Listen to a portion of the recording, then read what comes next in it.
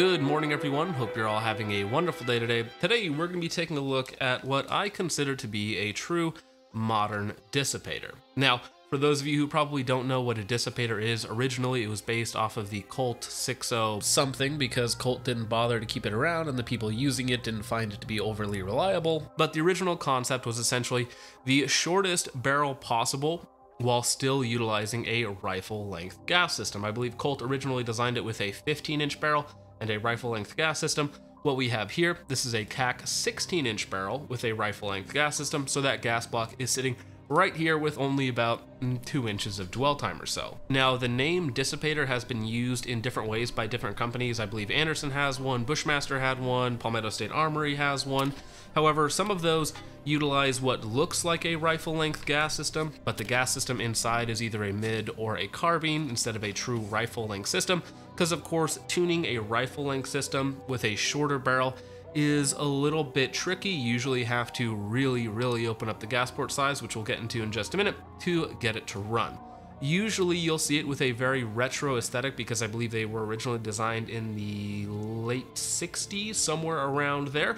So you'll see them with the clamshell handguards, the front sight blocks, and I'm really just not into that sort of design. Now, when it comes to the aesthetic of those sort of builds, I actually like them quite a bit. I think they look really nice in photos. However, when it comes to actually mounting things where you want them on your handguards, things do get a little bit tricky. As far as front sight blocks go, I don't have any problem with them from a function standpoint. The only things that I don't like about them are, of course, the size, weight, handguard selection, and modern optic occlusion. So, of course, for my quote-unquote modern dissipator, we still have a 16-inch barrel, rifle-length gas system, no front sight block. We actually have an adjustable gas block on here, which we'll talk about in just a minute, and a 15-inch 7-sided M-LOK rail for the more modern purpose. Now, full disclosure on the KAK barrel is that while I did pay my own money for it, I am a dealer for KAK, and I've done some videos on some of their products in the past, so keep in mind that there is a relationship there. Now, getting into the barrel basics, which is going to be the most important part of this build, it is of course 16 inches long with a rifle-length gas system. This one is chambered in 5.56 NATO, 1 in 7 twist, finished in a black nitride. Material is the 4150 chrome vanadium steel, which is perfectly fine. Now, this barrel profile is kind of a custom profile. It's essentially a middleweight. You have a single taper down to a .750 section, straight out to a small gas block shoulder, and then .750 basically straight out to the end of the barrel. It is of course dimpled, which is nice from the factory. Weight comes in right at 30 ounces, which is basically on par with a 16-inch government profile barrel. Now, with a rifle-length gas system on a 16-inch barrel, one of the problems is going to be managing your dwell time versus your gas port size. So dwell time is essentially how long you have pressure at the gas port. Remember, you're only going to have pressure there after the bullet has passed, but has not yet left the barrel. With a 16-inch barrel and a rifle-length gas system, that's only about 2 inches, which is very short. So to compensate for the short dwell time, you have to have a larger gas port size to keep the amount of pressure you need to actually run the DI system.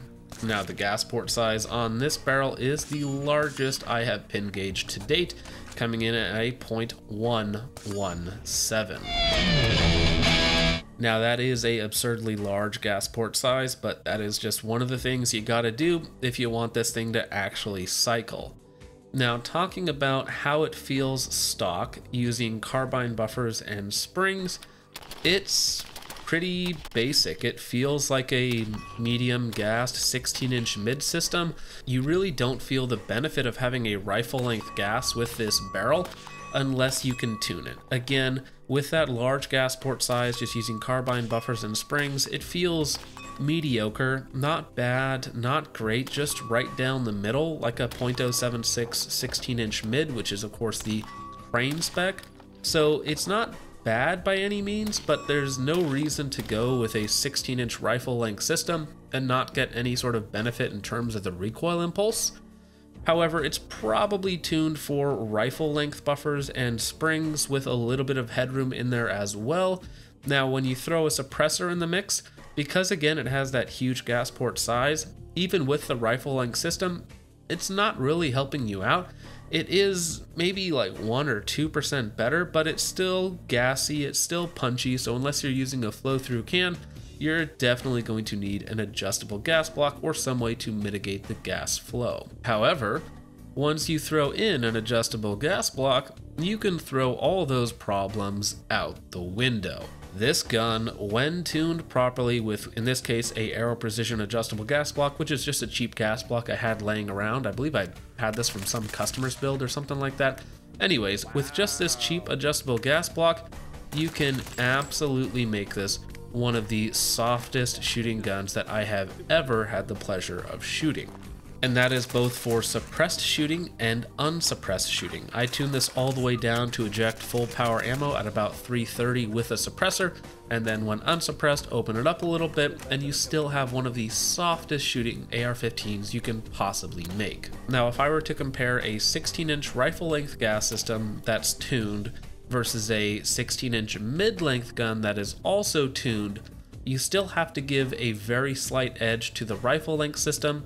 For instance, if the best possibly tuned 16-inch mid-length gun is shooting at about a 95 out of 100, the rifle length gun can probably push that up to like 97 or 98 out of 100 in terms of recoil impulse, how it actually feels to shoot.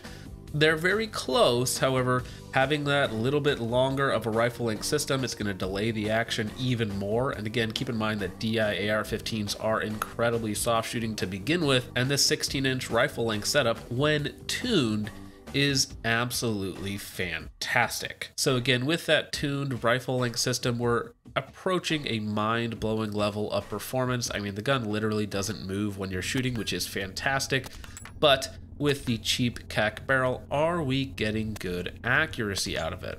And we definitely are. Now, starting out with just some ball ammunition and mixed grain weight ball ammunition at that, I tried to find 5 of the same rounds in an ammo tote that I had that had probably 4 or 5 different brands rolling around in it.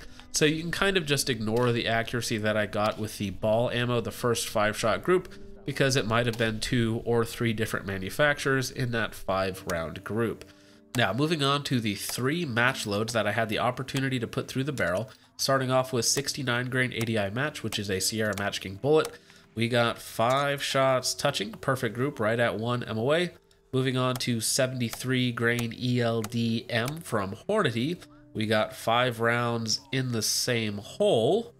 Then our last group, which was 77 grain Callaway Ballistics, shout out to those guys for providing the ammunition. That was a good group, but not quite as fantastic as the other 2.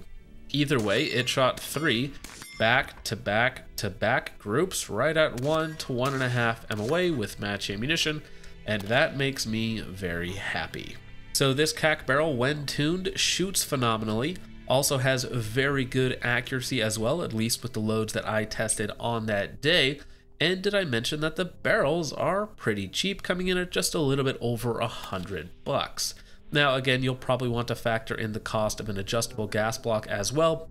Even with that factored in, it's still not an expensive barrel, and for the performance you're getting out of it, it might be unbeatable at that level. Again, the accuracy I got out of it was fantastic, and easily one of the best shooting, if not the best shooting AR I've ever had the pleasure of shooting. So at the end of the day, I am a huge fan of these barrels set up with an adjustable gas block. I think you can get near peak AR performance with a setup like that, whether suppressed or unsuppressed, so much so that I believe I will be using these barrels in my Mark II builds, which is my 16-inch basic upper on my Focus Shooting LLC, my website. I think we are going to swap those over to the KAK 16-inch rifle length barrels with an adjustable gas block. Price might fluctuate a little bit, but I think the design works so well that I'd be happy to include it in my own personal builds. Now, a little update on Focus Shooting LLC. I'm trying to wind things down for the end of 2023. Basically, in December, I want to basically do nothing, to spend more time with family and a few other things that I need to get taken care of, and then we'll hit it hard in 2024. And since I'm trying to wind everything down, everything that's on there currently is going to be placed on a very steep discount. So if you are interested in anything on the website, go ahead and check that out, because there's not that much left. And again, anything that is on there, I do expect to sell quite quickly. But with all of that out of the way, guys, let me know what you guys think of the modern Dissipator rifle and the barrel from KAK. Again, I think the raw performance is very good. The dollar for dollar performance out of it is fantastic because, again, these are not very expensive barrels. And again, what I was able to get out of it was very good. So let me know what you guys think of all this in the comments down below. And with all that out of the way, guys, thank you once again for watching. I hope you all enjoyed. I will see you in the next one. God bless.